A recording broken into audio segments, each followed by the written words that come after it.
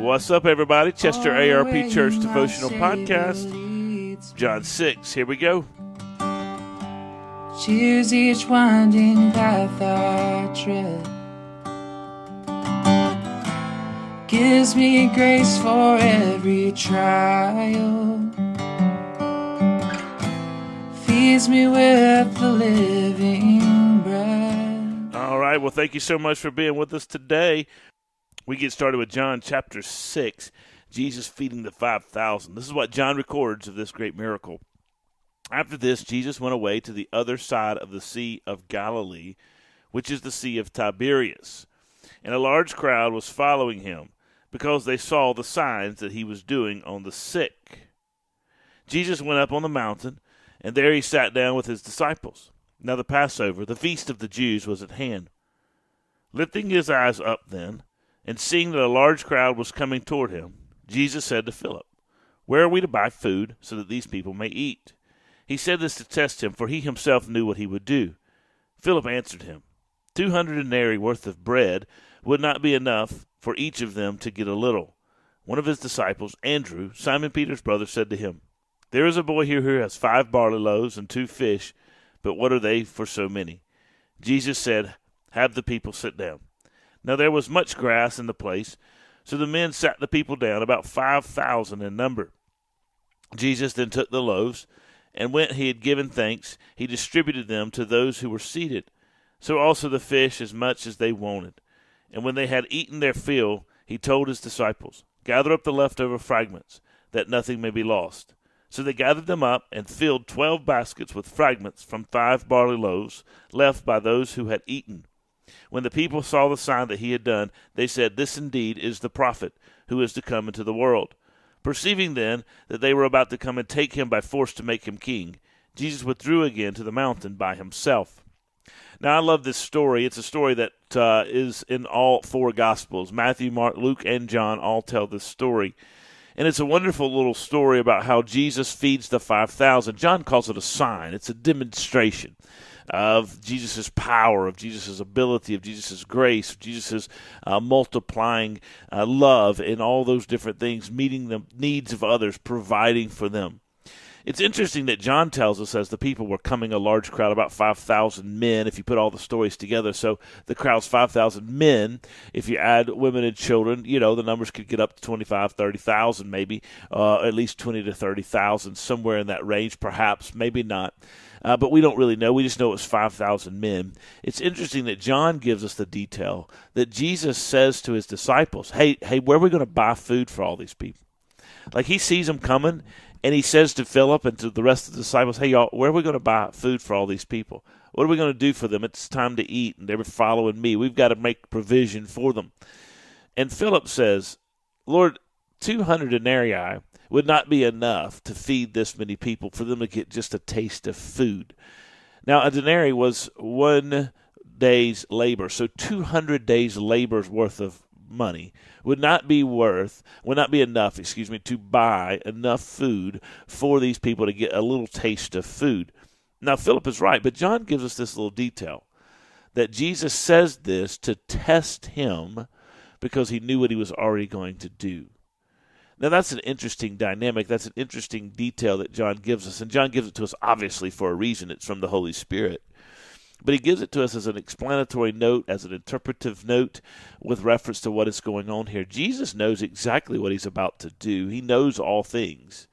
John is clear that Jesus, though veils his omniscience and his divine characteristics in some ways, his omnipresence, etc., he veils that by human flesh. He still maintains those characteristics as the divine Son of God. And so he knows exactly what he's going to do. Andrew says, "Hey, listen, there's this boy over here. He's got 5 loaves and 2 fish. Jesus says, "Bring them to me." But Andrew's like, "What is that going to do?" Philip says, "There's not enough food. We can't buy enough food. We don't have the money to buy enough food." Andrew says, "Listen, we got 5 loaves, 2 fish. What's that going to do?" Right? They haven't learned yet that God can do the impossible. Right? You remember when the angel told Mary that she would conceive and bear the Lord Jesus Christ? And she said, "How can that be since I'm still a virgin?" And the angel said, with God all things are possible. With man some things are impossible, but with God all things are impossible. And so in this particular case, Jesus is about to show them how powerful, how mighty, how glorious, how wonderful, how gracious he is in this feeding of the 5,000. So he takes the loaves, he gives thanks, and he breaks the loaves, and he breaks up the fish, and he distributes to all as they had need, or all as they wanted. And it's interesting, they ate all that they wanted. So they ate their fill, and what was left over was exactly 12 basketfuls, right, of food in order to provide for the disciples. So Jesus says, I'm not only going to feed them, I'm going to feed you. I'm going to feed everybody here. The people saw this and they said, man, this indeed is the prophet who is coming to the world, because they're starting to realize that Jesus is doing amazing stuff. They're starting to say, you know what, this guy fed us, this guy provided for us, this guy's healing us. From a very materialistic point of view, they're getting every need met. And so they're saying, indeed, this guy is the prophet who is coming to the world. The point of the miracles, as we've said many times in John's Gospel, is to point them to the reality of who Jesus is. But they don't necessarily understand him as he is. They recognize, and we'll see this in a moment, next time we read this, the other side of the lake, they're coming to follow him, and Jesus says, you came because you ate and got full. But Jesus recognizes the nature of the crowd. This guy can feed us. This guy's healing. This guy's doing signs. Let's seize him. Let's make him king. He'll free us from the Roman oppression. He'll give us everything we ever needed. And so Jesus recognized at that moment that they were going to come and take him by force to make him king. He withdraws to the mountain himself. As I read this, I think, one, obviously this is a story of God's provision and God's ability through Jesus Christ to provide for his people in wonderfully miraculous and great ways. And so we should never doubt his ability to provide for his people, to meet their needs. Two, though, I think is interesting is that we have to recognize that the provision that God brings into our lives is to show us who he is and to reveal himself in a way to us so that we would trust him with our lives. And so the more he provides, the more we trust him. The call in these people's life was not to make Jesus king from a materialistic standpoint or from a human standpoint or an earthly standpoint. The call in their lives was to trust Jesus as the Son of God, to follow him, to put their lives in his hands. And that's the call on us as well. We can get very materialistic. We want this, we want this, we want this, we want this. And we wonder if we'll ever be able to get what we want. And we want God to provide those things. Right? And there are places in the Scriptures God says we should ask for the desires of our hearts.